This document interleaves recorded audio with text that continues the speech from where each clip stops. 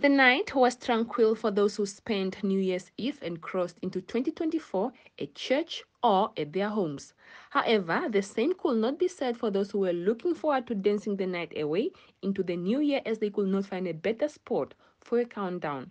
The police were hard at work closing clubs that did not have special permits to operate beyond the late hours and made sure that no area on the streets was crowded. That, however, did not deter the youth as the countdown was done in front of a local outlet while the police waited to disperse the crowd a few moments later.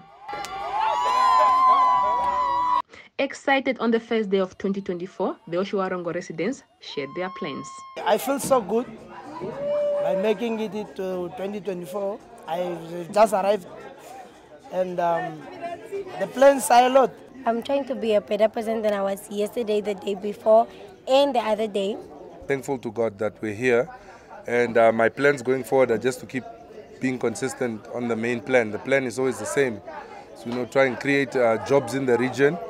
We're always trying to create business opportunities. I feel very scrumptious right now, I feel very nice. I made it into 2024 by God's grace, and which I'm very thankful about. My plans same.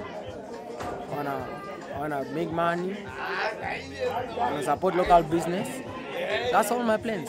The police festive season operation, which started on the 17th of November, will continue until the 17th of this month. Evelyn Poles, NBC News, Otjiwarongo.